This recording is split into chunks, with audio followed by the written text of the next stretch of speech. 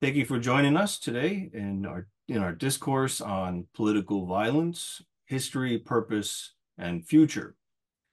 On July 13th, 2024, Thomas Matthew Crooks, a 20-year-old Pennsylvania man, attempted to assassinate the former President Donald Trump as Trump addressed a small open-air rally near Butler, Pennsylvania.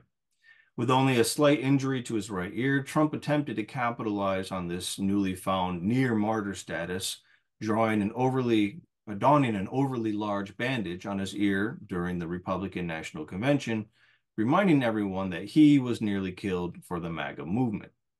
This attack on Trump, which many thought was staged initially, brought about discussions of political violence in American history, including the assassination of President Lincoln, John F. Kennedy, Robert Kennedy, the 1981 attempted assassination of Ronald Reagan, and the 2005 attempt on George W. Bush's life in Tbilisi, Georgia. Political violence has also extended well beyond the framework of state actors in the U.S. In the 1960s, Black leaders such as Medgar Evers, Malcolm X, Dr. Martin Luther King Jr., and Fred Hampton, just to name a few, were all targeted for the threat they pose to the status quo. Before them, leaders of slave revolts such as Gabriel Prosser, Denmark Vesey, and Nat Turner were brutally executed, along with anyone that sympathized with their struggle for freedom. Outside of America's borders, priests, including liberation theologians, were brutally assassinated in Central America by Central American graduates of the School of the Americas, often called the School of the Assassins, including the conservative Bishop Oscar Romero in El Salvador. The Argentinian revolutionary Che Guevara was assassinated in Bolivia in 1967. Hundreds of assassination attempts were made on Fidel Castro. President Diem in Vietnam was murdered in 1963. The Congolese independence leader Patrice Lumumba was assassinated in 1961. The communist Leon Trotsky was murdered in Mexico on the orders of Stalin in 1940. And prior to that, other high-profile murders for political reasons have occurred, including the assassination of Tsar Nicholas II, the Tsarina Alexandra, and their 5 children, including the Tsarevich Alexei. The Mad Monk Rasputin himself was assassinated, and countless leaders and monarchs before them, including the 1793 execution of King Louis XVI, the King of France, which ended the monarchy. In the ancient world, 4 of the most high-profile politically motivated murders include the execution of Socrates, the execution of Spartacus and the thousands of slaves that joined his revolt, the murder of Julius Caesar by the Roman senators, and of course, the execution of Jesus of Nazareth, whose titulus read, Jesus Nazarete Rex Judaei, or Jesus of Nazareth, the King of the Jews, a statement that indicates a political crime. Political violence has been with humanity since humanity began to organize itself politically. In some cases, political violence is motivated to expand political, economic, and social emancipation. In other circumstances, it is used to make sure such an expansion does not occur. Revolutions engage in political violence, counter-revolutions engage in political violence, rival monarchs and leaders engage in political violence for their own personal reasons. Of course, war itself is politics by other means, as said by Karl von Clausewitz. Terrorism is often defined as the use of violence or the threat of violence against civilian populations for political purposes. To talk about these and other related issues, we have Dr. Rudolph J. Siebert, who is Professor Emeritus of Religion and Society at Western Michigan University. Dr. Siebert has written over 30 books and over 500 articles on a variety of topics, including political philosophy, political theology, critical theory of religion, the Frankfurt School in general, fascism, etc. Dr. Siebert grew up in Frankfurt, Germany during the Weimar Republic and the Third Reich. During World War II, he was drafted as a teenager into the Luftwaffe and later into the Wehrmacht. He was eventually captured by the Allied forces. After the 1945 Battle of Aschaffenburg, he spent time as POW in the US and eventually was sent back to Germany to help with the democratization process. After starting his family and completing his university education, he returned to the US, where in 1965 he accepted a position in the comparative religion department at Western Michigan University, having only just recently retired after 50 plus years of teaching. He continues to write and lecture on a variety of topics, many of which can be found on the Rudolph J. Siebert Audiovisual Archive here on YouTube. Thank you for joining us, Dr. Siebert. Welcome. So this is a big topic, covers a lot of time, a lot of history, a lot of social movements, political movements, political economic movements, cultural movements. So when we think about violence, the good question is, a good place to start is, what are the necessary components for a good definition of political violence? Is it simply violence for political purposes, or is it something else essential for that definition? Well, I think one has to make a few differentiations. And the most important one is probably the differentiation between malicious type of violence and then some positive type of violence. There's violence involved in the defense of one's country, which would be positive. But then there is waterboarding, and that would be a pernicious type of violence, which we do not find among animals, but we do find a question, of course, among animals, and they are connected usually with hunting or with defense or with getting a sex partner. But it is certainly in a certain way rational. But so there is an irrational and a rational type of violence.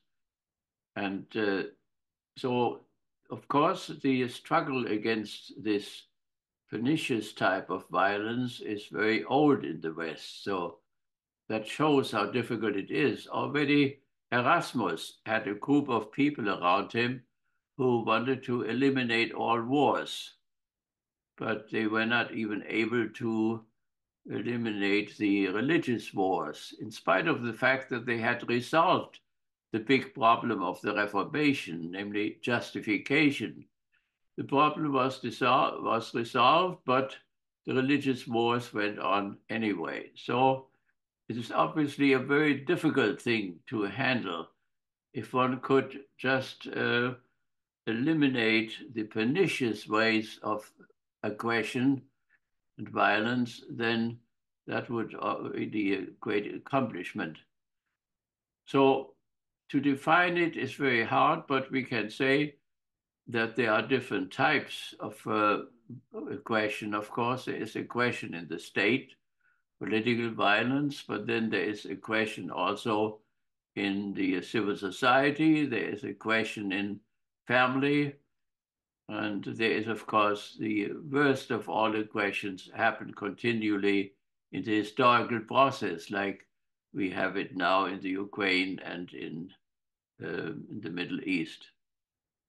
So that is all what one could say in order to get some kind of a view. And the main thing is that there is a positive and a negative type of aggression.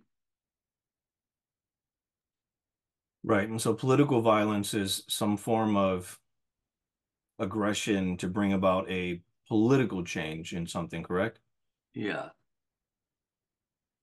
But So, it is important that it is not pernicious. So if we use waterboarding, which was invented by the Holy Inquisition and taken over by the CIA and first of all by the Gestapo, that would be pernicious type of violence in the political sphere, in the state sphere, in the historical sphere. But there is also positive ones, as for instance, my participation in the Battle of Aschaffenburg was in defense of Germany. So that such defense would be positive. right. And also in political violence, we have the pernicious and non-pernicious, the positive, the negative. As you talked about, defending one's own country from aggression be something positive, a positive form of violence, or violence for good ends, good means. defending your family from someone who's attacking, that would all be under a positive sense. In the political realm, though, there's also what we have the separation of these two categories of revolutionary violence and counter-revolutionary violence. And what are the core differences between these two forms of violence? Well, revolutionary violence, of course, is future directed. It wants to create a new and better system. It moves from slavery to feudalism. It moves from feudalism to capitalism to bourgeois society. And now it moves also to socialist societies. So this type of violence would be rational. But then there is a counter-revolutionary violence which goes backward in history as we have it now. So that would not be positive. So revolutionary violence, in a sense, is emancipatory, correct? It's a sense Yeah, to right. further history to a more, greater sense or a greater embrace of Yeah, freedom, self-determination, and this type of a stuff. more perfect union. A more perfect union, right? As Lincoln articulated it. And so, I mean, we see revolutionary violence oftentimes in the historical process. If they're revolutions or not revolutions, that's another question. Thinking about whether the American Revolution was revolutionary at all, or simply just a separation from the bourgeoisie. But then you see things like the Was Russian an Revolution. emancipation, American emancipation from the King of England. Right. So it was not really a revolution. A revolution takes place among classes, so that an older classes of domination is replaced by a new class or by no class at all, as it is the Marxist hope. Um, so that is the possibility to overcome something bad, an old order, and to create a new one. And that would be a positive type of an aggression. But to restore an old, decrepit type of a system, that would be uh, that would be okay. That would be a good aggression.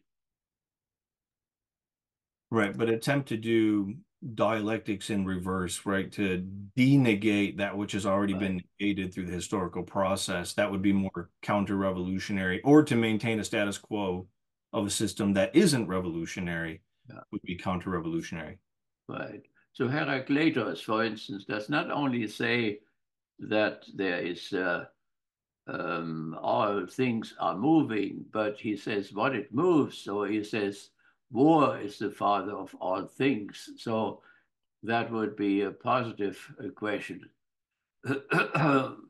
So, but so we have both. We have to differentiate, and of course, it is also a subjective matter. So, if you are a conservative or reactionary, you would say that the violence to restore the old order is something good, and vice versa. So, it depends that one is really objective in those issues. Right, because that's oftentimes a lot of the confusion for a lot of these things is that counter-revolutionaries and counter-revolutionary movements oftentimes appear to be or present themselves as revolutionaries, like Hitler himself. Right. Yeah, that is a horrible illusion which workers took when Hitler appeared as a revolutionary to them, and many people from the socialistic camp went over to him because they thought he was the revolutionary. In reality, he was a counter-revolutionary. He was paid by Krupp and Thyssen, by the big capitalistic groups.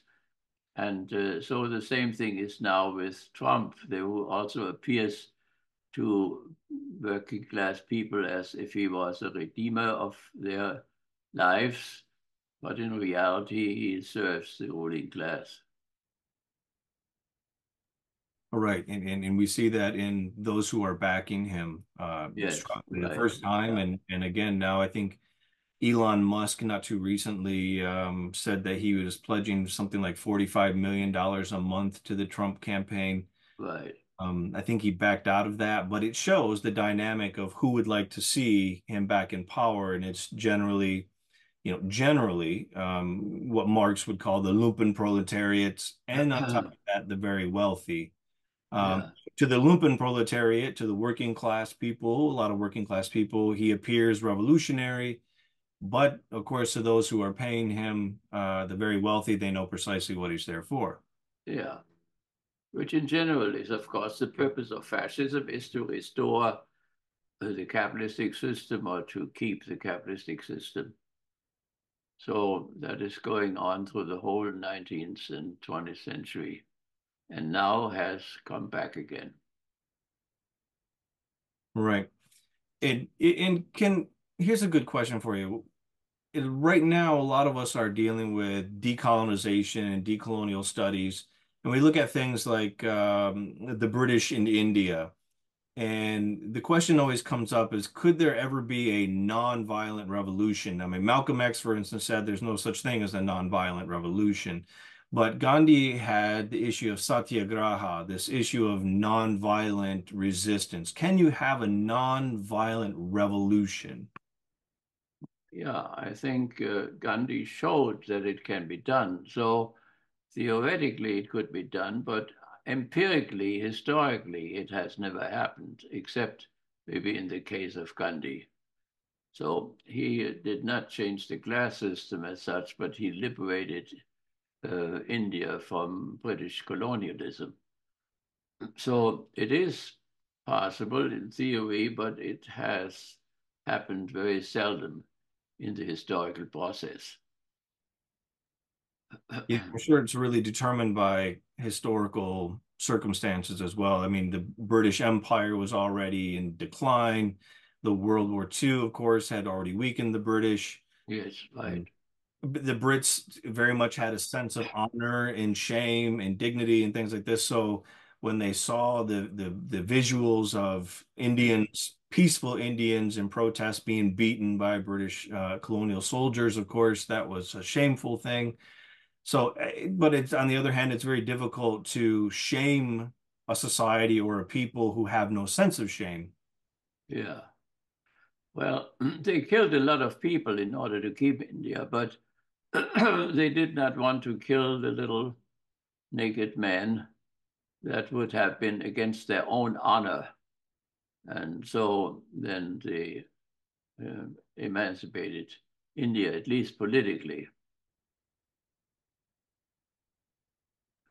Yeah, exactly. And another question is, at least in terms of political violence and revolution, um, is it constitutional for the definition of revolution that it has to overthrow a ruling class, or can there be a revolution wherein the class structure remains the same, but something else within society, let's say the culture or the economics, completely change, or must the class structure be overcome for it to be a revolution? I think it's specific for class struggle. I mean, we are to use revolution today for almost everything, revolutionary vacuum cleaner and whatever. So I think the real specific use is in the class struggle. Right, and so that makes, in many ways, a lot of movements for change, reform movements, not necessarily revolutionary, but reformist. Uh, Right. right. Yes. So, like a lot of movements let's say in the United States, whether it be the civil rights movement, even the Black Power movement, maybe in the wildest dreams, it was to overturn the class structure, but really it was to reform the society that people found themselves in, and not necessarily upturn the whole society. Well, our Civil War was, of course, a real revolutionary war. There, the class, the class in the North, annihilated practically the slaveholder class in the South. That was a revolutionary. The Civil War was a revolutionary war. Yeah, I think it was much more revolutionary than what we call the Revolutionary War. And if I Yeah, remember right. correctly, Yeah, historically they didn't call it a revolution until the Civil War. They didn't call the Revolutionary War a revolution until the Civil War, despite the fact that the Civil War was, as you said, much more revolutionary than the revolution in and of itself. Yeah, the first one was a real war of independence. That means the bourgeoisie in Boston wanted to liberate itself from the bourgeoisie in London because they could not participate in the legislative process. So, but the Civil War, there, the two classes were fighting against each other, and one overcame the other. Now, turning the clock back a little bit, I wanted to ask you about this. Was the revolutionary violence or the religiously inspired violence of Thomas Müntzer in the Peasants' Revolt, was that revolutionary, especially when you compare it to Martin Luther's symbiotic relationship with the German aristocracy? Well, they were friends there, Luther and the leader of the revolution. And that was a real revolution, what Thomas Müntzer did. So, because it was a struggle of the lower class, the farmer class against the nobility. So that was a real class struggle. And it was the anticipation not of the bourgeois revolutions, but of the socialistic revolutions of the 20th century and not of the 19th century bourgeois revolutions. But it was a genuine revolution, yes, because the farmers tried to liberate themselves from their feudal lords, from the lex prima noctis, the right that the prince could sleep with the bride of every farmer in his village, and all other kinds of humiliating affairs and utter exploitation. So it sets up this this dynamic where the person in Western history seems to be, you know, at the forefront of radical change in the West, and that is, of course, the bringing about of the Reformation, the Protestant Reformation. He himself, in many ways, sets up another social force that becomes counter-revolutionary when the revolution follows behind him in Thomas Müntzer. Because Thomas Müntzer seemed to have a real class consciousness, whereas Luther, that seemed to be missing in his perspective. Yes. Luther was a great theologian. He was concerned with the problem of justification and with liberty, but liberty in a religious sense, not the liberation of the bourgeoisie from the feudal lords or of the farmers from the feudal lords. So yes, that is right. So Müntzer was a revolutionary. He was the real protagonist of the revolutionaries to come. And so for centuries, people were completely silent about it. And nobody was allowed to talk about Thomas Müntzer. It was only then that Bloch in the 20th century reminded us of him again and wrote a book about him. Yeah, it's interesting that some of the most conservative reactionary areas in Germany today are in Thuringia, where Thomas Müntzer was, and where he led the Peasants' Revolt. Especially today with the rise of the AfD, or the Alternative for Deutschland party, which is strongest in Thuringia and Saxony, in that area, part of East Germany. But moving on, in terms of, you know, comparative religion, you know, those of us who came out of this this background here at Western Michigan University in the Department of Comparative Religion, one of the great things about it is that we studied all these religions from a theoretical position, and so we would do comparative analyses of Judaism, Christianity, Islam, Hinduism, Buddhism. And so the question is for us, in terms of violence and political violence, how do we how is that not forwarded, but how are they seen within these different religions? So if we take Judaism, what does political violence look like in Judaism? Is it ex acceptable in those circumstances and such?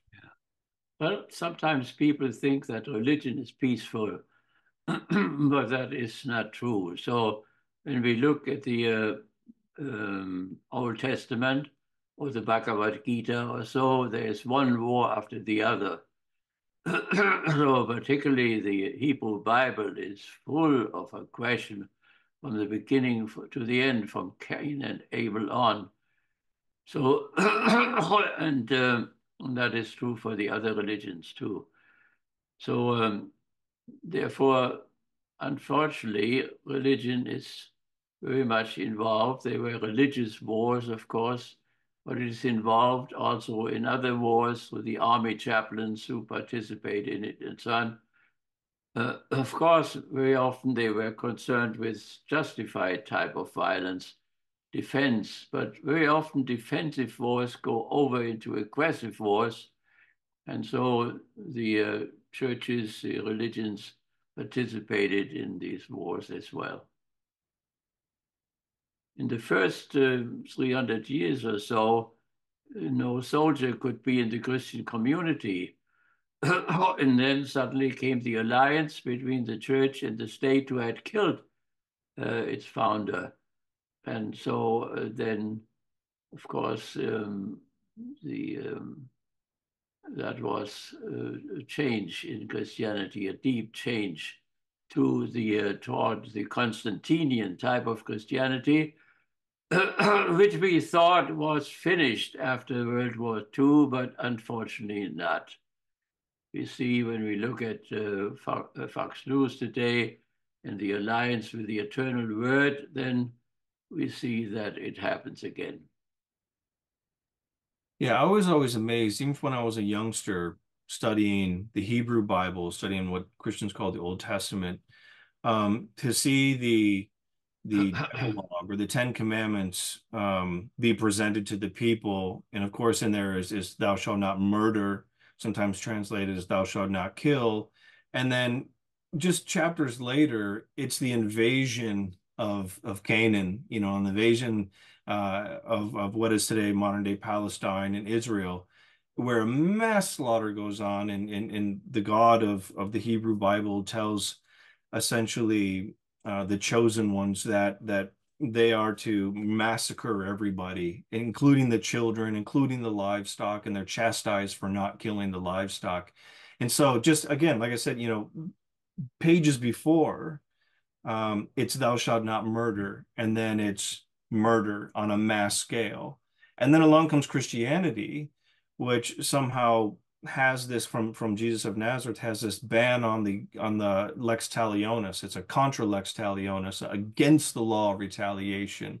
And yet Christianity becomes one of the most violent forces, or Christians, let's say, one of the most violent forces in history. So it seems like even these religions that have some kind of ban or some kind of limitations on religion aren't very well respected or followed or enacted. What do you think? Yes, I mean, although there were two farmers in Germany who did not want to participate in the war, they were both executed. But not only that, the priest who went to the execution told them that they were wrong and that the state was right. So these are extreme deviations of religion. Like we have the army chaplain who blessed the two atomic bombs. These are horrible deviations from genuine religion. But unfortunately, yes, we must say that the religions were certainly not able to stop religions or to diminish religion. There was the just war theory by Augustine, but we have only two monarchs in 1500 years who obeyed this. Otherwise, everybody else thought they had just wars, and no matter how unjust they may have been. So this is a very sad type of a chapter, and that, for instance, Yahweh himself orders genocide and so on is an extreme deviation. So when people interpret what Yahweh wanted, there is this deep antagonism between reality and the idea of God. And so more of human reality got into this than God's influence on them. So, so these are horrible type of developments. We can say, of course, insofar as religion blesses justified violence of self-defense and so, that would still be acceptable. But very often also other forms of violence, the sick form of violence was also blessed. Yeah, at least in the Islamic tradition, you have the Jihad al-Kabir and the Jihad al-Saghir, which is the big jihad and the little jihad. And the little jihad or the little struggle or effort is the struggle or effort done in armed conflict, and it has to be justified. It has to be, there's conditions put on it through Sharia law. That it has to be in defense and it has to be maybe at the call of the oppressed or the violation of a contract. But there's a lot of stipulations at why war could be justified. You can never attack innocent civilians. You can't attack clerics. You can't poison people's food supply and their water.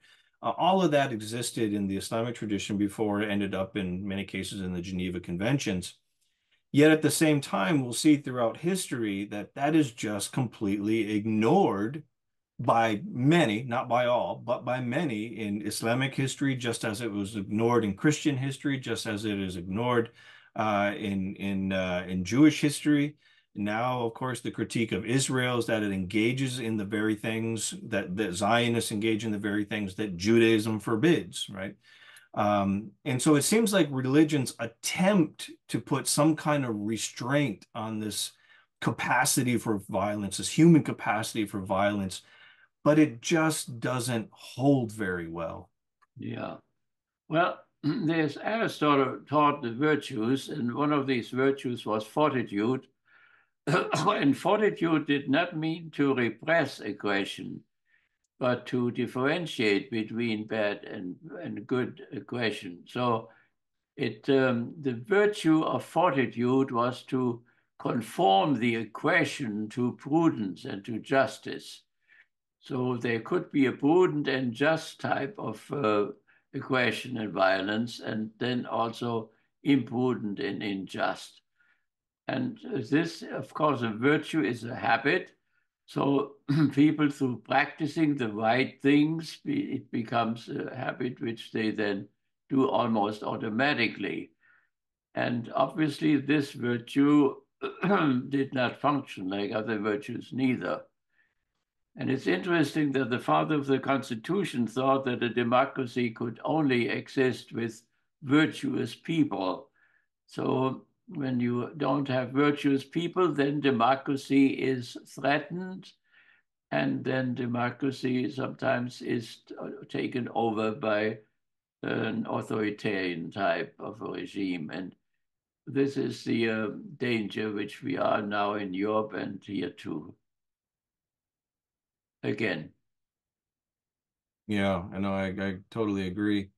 Speaking of virtues and possibly a good use of violence, we have a very poignant example in the history of Dietrich Bonhoeffer, the German theologian who lived during the Third Reich, who struggled with the question of whether or not tyrannicide was justified, especially in light of the Sermon on the Mount.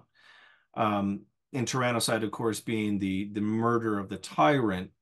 And that really, that question of whether that could be justified plagued him for quite some time. And eventually he came to the conclusion, from what I understand, that as horrible as it would be, the taking of an individual's life, the calculus is powerful. If it saved tens of thousands or hundreds of thousands, or again, maybe even millions of people's and their lives, that calculus is so overwhelming that even though it's a horrible thing to take someone's life, it might be justified, and that would be the killing of Hitler. So what do you think? Do you think tyrannicide is acceptable or possibly acceptable? Do you agree with Bonhoeffer on that? Well, Bonhoeffer had great problems with this, but he was part of the movement. So whatever his theoretical ideas were, he did participate and he was sentenced to death for it too. So the it may be necessary sometimes, but every form of killing, um, but one could subsume it under rational type of aggression, like in a defensive war. A country, so to speak, defends itself against its own tyrant. And in this case, it could be justified, and Bonhoeffer probably did it out of those reasons. Yeah, it's I think maybe in the older I've gotten, I've become less and less acceptable or finding it acceptable to do mass slaughter in the name of some kind of righteous cause. You know, for instance, I've been in my studies on Russian history. I've been teaching Russian history for a while now, and in studying the last czars, Nicholas II and the Tsarina Alexandrovna, um, or Alexandra of Hesse, and the children, the four Grand Duchesses and the Tsarevich, Alexei, and to think, even though they were the inheritors of a 300-year-old aristocratic family with immense power. I mean, the last absolute monarch in Europe was the Tsar. At the same time, they were reduced to standing in a room, or in the case of the Tsarina, sitting in a chair, but in this room and just being mass slaughtered, just shot to pieces, all of them, without any type of remorse.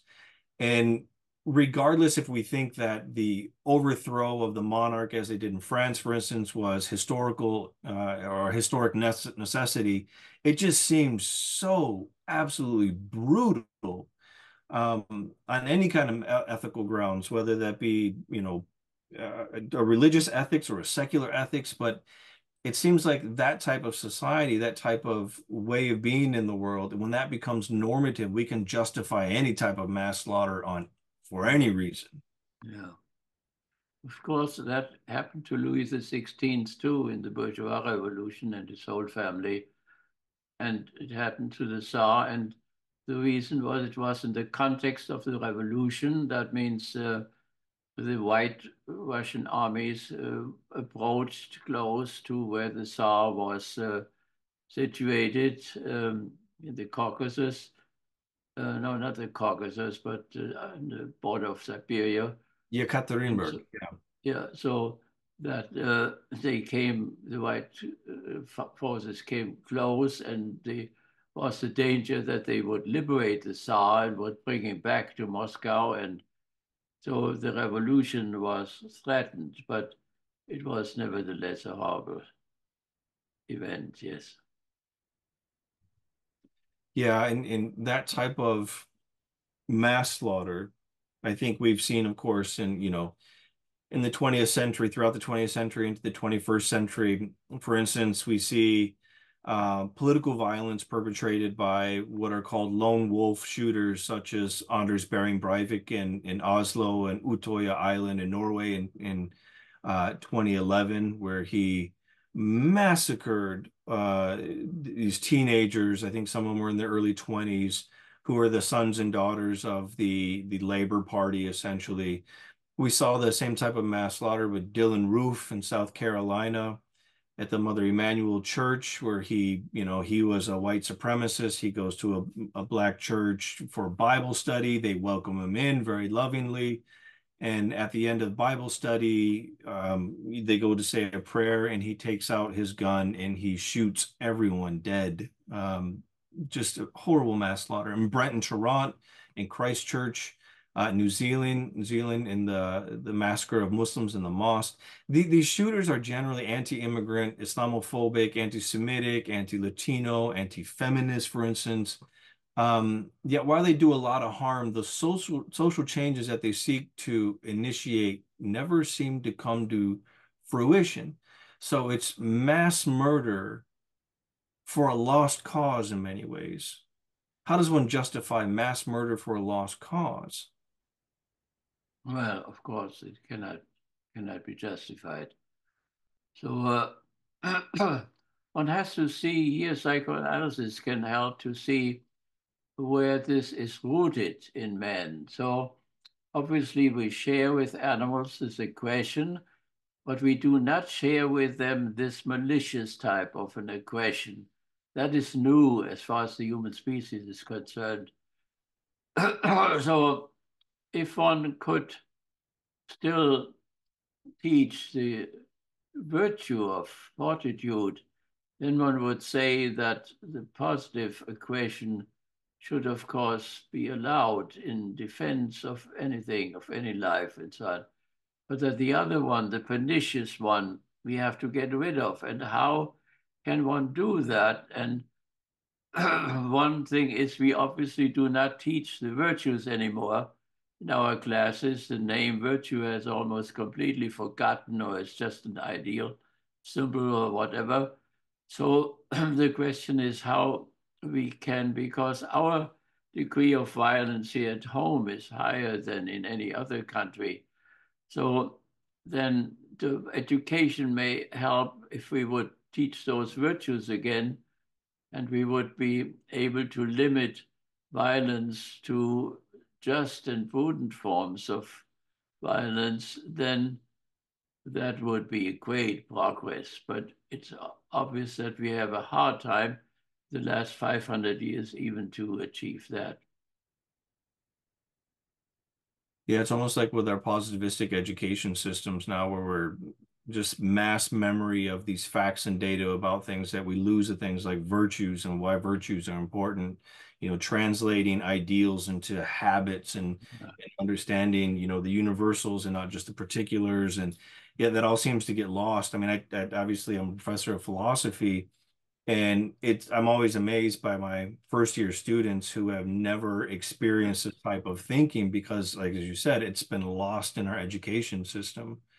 Um, Civics and virtues and the philosophy behind what a republic is and what it means and what the Germans call a Willensgemeinschaft, a willed community as we are in the United States, what that means. It's almost like we're just find ourselves here and we're an aggregate of people and we're all pushing forward for our individual purposes, our own self-interest, but the collective and our collective identity rooted in e pluribus unum seems to be gone, right? And I think you're right here. That's a deep problem that we have in our education system. And also one of the things talking about psychoanalysis, Lieutenant Colonel Dave Grossman wrote a fascinating book called On Killing, the psychological cost of learning to kill in war and society, where he talks about the natural inclination for humans not to kill, not to murder. For instance, he cites studies that were done in World War II about American GIs who would, especially fighting in Europe among Germans, that they would oftentimes shoot to miss German soldiers because they could identify with them. Henry looked like Heinrich, and they were the same kind of people. And they didn't want to kill. And what the US military discovered was that it had a lot to do with our training because we trained on bullseyes and bullseyes don't look like humans. And so you don't condition the mind to respond to shooting Germans by shooting bullseyes. And so that had to be changed in the training. And now post World War II in the US military, they shoot silhouettes. They look like humans. So when you encounter the enemy on the battlefield, you don't encounter a human being, you counter a target. It's just a target that looks like a human. And so that part of the brain that stops the killing has been overcome through condition. So you have a conditioned response, conditioned response.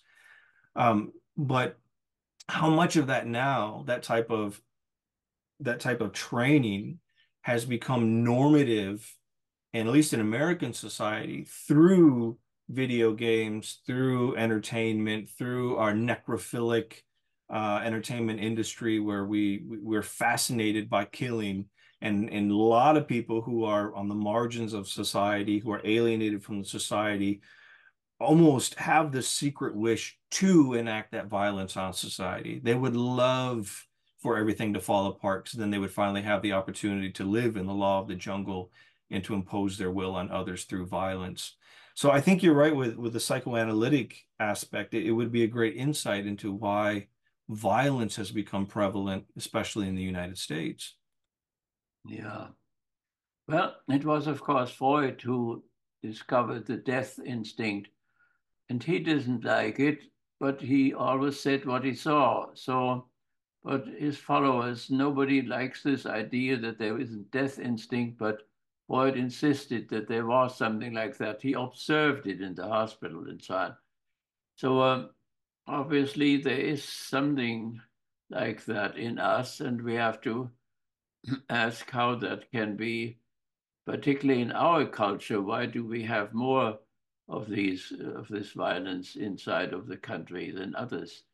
So we have to change somewhat in our culture, that we don't praise violence, particularly not pernicious violence.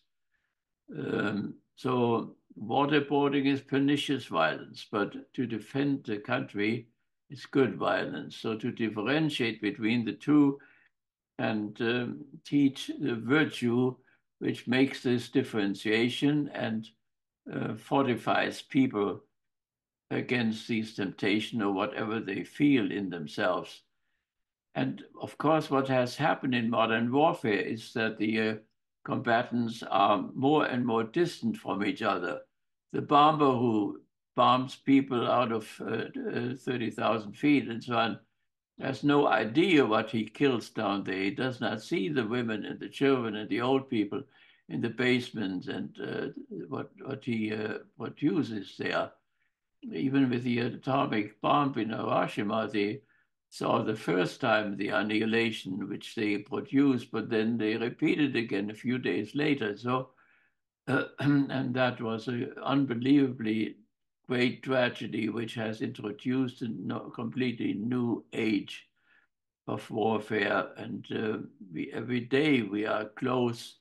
The atomic watch in Washington, in New York, shows us only a few seconds away from an atomic conflagration. So, so we have to change our education. It's at least one thing which should be done, and so that we become better in resisting those temptations and do not have joy in it, particularly. And of course, the mass media play a role in all of this too. But as they play a negative role now, they could also play a positive role together with education. So this is our main problem in our civilization and in our culture, and particularly now, whenever there is an actual war going on, we have two of them going on. The danger is unbelievable, and I think people are not aware how great that danger is. Somehow they think Putin will not use the bomb, or he will not use atomic weapons and so on. No, he will not, as long as he's winning. But what will he do when he is defeated, or feels that the NATO moves into Russia, or wants to dismantle the Russian state, as they do feel? Then, of course, the question becomes particularly strong and powerful. So that is of highest actuality, and in our education system, we should put on this the main emphasis, because our existence depends on it. Yeah, Lieutenant Colonel Dave Grossman, who wrote that book on killing, that's one of the points he made. About PTSD, for instance, the closer you are to the violence, when you see it right in front of you, the more likely you are going to struggle with some kind of PTSD. Because we have in ourselves, society-wise, thou shalt not kill, and this is immoral. And now all of a sudden, because the state has given you permission to do so, you're confronted with doing something that you've been told, you've been socialized to not do, to never do. And then, of course, just the very trauma of not only seeing your comrades, your mates being killed, but also killing yourself. The fact that you have killed is also very damaging for people who are experiencing it right there in front of them, as opposed to 30,000 feet, the very low levels of PTSD among bombers, for instance, but among combat soldiers, it's very high. But nevertheless, yeah, I mean, um, you're right. And the other point you made about how essentially we all put in the right situation could do some horrible things. Philip Zimbardo, just a few years ago, wrote a book called The Lucifer Effect. And Philip Zimbardo, of course, is famous for the Stanford prison experiment. But he basically demonstrated in this book, The Lucifer Effect, about how put any normal functioning human being who thinks that they have a solid moral compass, you put them in any kind of situation, and they're going to struggle not to become evil. Some will not, right? Some will absolutely resist it. But others will, as long as someone else is taking the responsibility, has the authority, they can do some of the most evil things, including some of the worst forms of violence. Um, and I think that that dynamic may have been seen in the January 6th, 2021 attack on the Capitol. What of a lot of the people who attacked the Capitol, the insurrectionists, those who wanted to stage that coup d'etat on behalf of Trump, a lot of what they said is that we did what we did because the president asked us to. He told us to come here. He told us to be involved and that we were going to go to the Capitol and we were going to do these things. So somehow Trump takes responsibility for it and thus allows us to institute the kind of violence that we want to already do. But now, now we have the opportunity. It's the opening up of that space to do that. Um, and so, that January 6th, 2021 was probably in terms of the American history, the recent American history, one of the most poignant forms of political violence that we've seen in a long time. Yeah, it was an attack on the very center of formal democracy, which is the peaceful exchange of power, everything every 4 years. So there we are at a very dangerous point now, and in the next weeks, the American people will have to decide which way they want to go. Yeah, I mean, those who might be watching this right now already know what happens in November of 2024, but we are in August as of right now in 2024, so we don't know. And it's like you said, it's very well possible that you'll have another insurrection. And of course, if you keep track of right-wing media, in many ways, they're already setting the stage for it, right? Yeah, That if their guy doesn't win, it's because the Democrats stole it from them, and therefore the only way to be patriotic is to resist that, and that resistance can take the form of a violent resistance. right. And This and has and happened. and, Yeah, and right, it has happened, and they don't feel as if they're doing something wrong. They feel like they are, the righteous in the country are defending the country from people who are destroying it, as opposed to they're the ones that are undermining democracy in and of itself. yeah. Well, it has happened in Italy. It has happened in Hungary. It has happened in Turkey. And so there is an overall trend, an overall disappointment with democracy that it doesn't work. And that's confusing and too much work for the individual. And so to become children again and to look up to a powerful father, this temptation is very great at this moment. And we cannot say how it will turn out a few months from now. Yeah, it appears in many ways that what Eric Fromm calls the magic helper is the role that Trump is playing. The what I call in my book on Trump, the dark charismatic, is this guy who has special qualities, almost like God-given qualities to right the wrongs of society and bring them back to power and restore the country as it used to be, make America great again, that Palingenetic type of phrase that enacts or it instills the wish. It gives expression to the wish to turn the hands of time backwards to a different America. And so, yeah, I mean, I don't suspect that they'll be successful in somehow stopping democracy, but they certainly can damage it, and Trump certainly has damaged it, non-violently, at least, in terms of explicit violence. He's done it through linguistic violence, symbolic violence, psychological violence, but January 6th was the real physical violence of the MAGA movement, which is something I think that we have to be ready for to happen again. Yeah. So it is about half of the population, and half of the population is enlightened, and the other half is religious. And the religious side, the Christian nationalism, has joined Trump.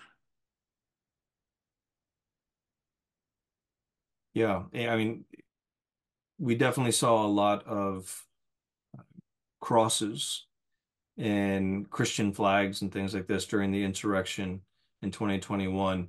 And it's like this political movement from a guy who has no religious bones in his body, couldn't care less about religion, but he makes that transaction with a lot of conservative evangelical Christian communities that if you support me, I will be the hand grenade. I will do the internal violence to the state that you want, right? But you have to, I mean, basically everyone knew in the beginning of his presidency that he was not a Christian. He never really professed. In fact, only just a couple months ago, he said, I'm not a Christian. But that's when he told him that if you vote for me, you'll never have to vote again. I assume he means that means I will give you everything you want, that you'll never have to do it again. But a lot of people took it as if you vote for me, it's the last election. You won't have to vote ever again anymore, period. Because that'll be the end of democracy. So, I mean, the violence that he's promising is a violence against democracy, against the state, against the deep state, as they're called, as it's called in right-wing circles. But that violence, like I said, is very much linguistic, symbolic, and things like this. But now also could possibly be physical violence, as we've seen already on January 6, 2021. And it is pernicious type of violence. It is very pernicious. Very. One gets the feeling that since it can be justified in this righteous cause of restoring America to its Christian roots and things like this, that they can justify any type of brutality on those who don't accept it, don't submit to it. Yeah. And the first wave of fascism in the 20th century, of course, did the same thing. The attack against Russia was called Barbarossa, which went back to the great Catholic tradition of the Middle Ages. Yeah, that's one of the very interesting things about right-wing violence is, it's often done in the name of the past, whereas a lot of left-wing violence is done in the name of the future. Right? What justifies it is a better future. And for the conservatives or right-wingers, it's oftentimes what justifies the violence is the past, past wrongs that happened, or the restoration of the past, the turning the clock around on the dialectical nature of history, right? That which has already been negated has to be denegated and brought back. So the empire paradigm has to be brought back for Hitler, for instance. Or the Jewish state has to be brought back, for Zionists. And as we see, as we've talked about many times, those type of projects never go well because they're anachronistic. And trying to interject a different part of history into the present, Yeah. and that it always ends in disaster in some way. History cannot be repeated. Exactly. And Heraclitus told us that a long time ago. Right. Well, Dr. Siebert, this has been a wonderful discourse on issues of political violence, and I hope those of you who are watching this have enjoyed it, have learned something from it. Please check out some of our other videos. We got lots of videos on a lot of different issues, including just war theory that we just did a few months ago. So check out the Rudolph J. Siebert audio visual archive on YouTube. And if you're interested in our work, we'll have links in this video to Dr. Siebert's website, my website, and a website for our sponsors. So thank you very much, Dr. Siebert, for doing this discussion today. You're welcome. All right. Have a wonderful day. Thank you.